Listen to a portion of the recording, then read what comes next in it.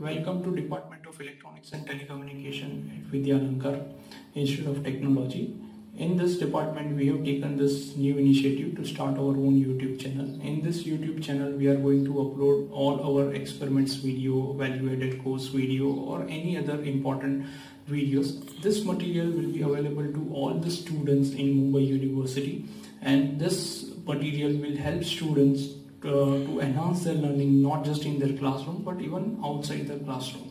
I hope that everyone will like this our effort, and in case of any query, comments, anything, they can put it in comment box. Thank you.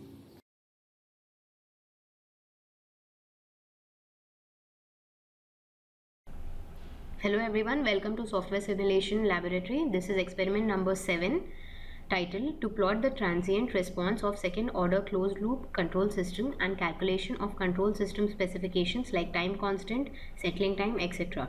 from the response in MATLAB. So let's look into some theory of it.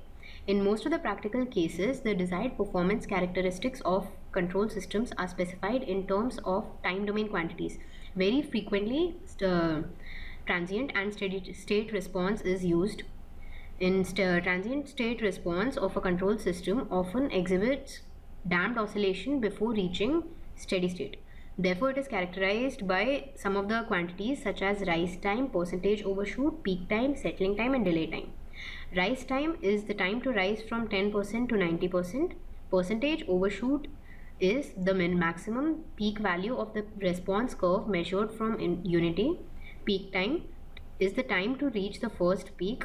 Settling time, the time required for the response to settle within a specified range, 2 or 5% of its final value. And last is the delay time. This time is represented by TD. The time required by the response to reach 50% of the final value for the first time is known as the delay time.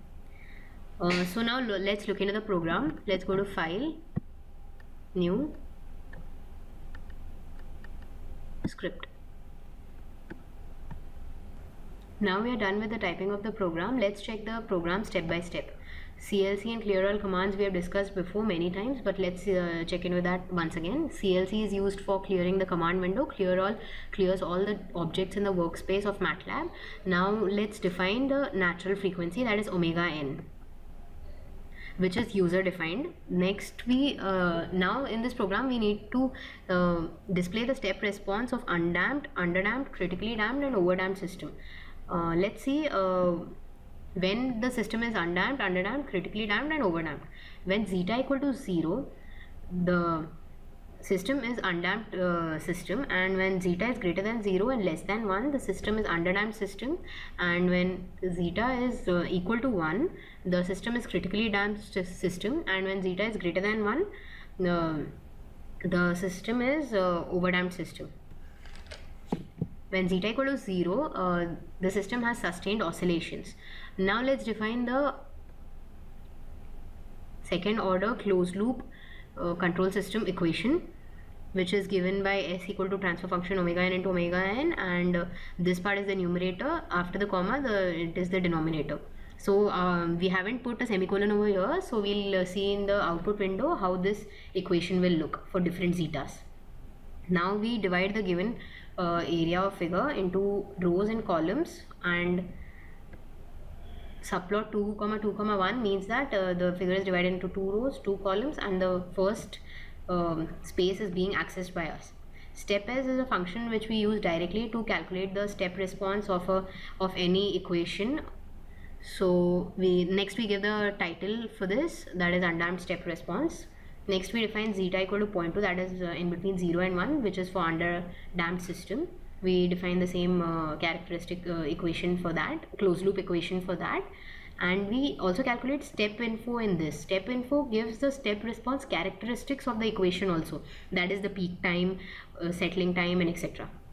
And subplot 2, 2, 2 means that the second it is being accessed in the second block, and step S means the step response is being calculated.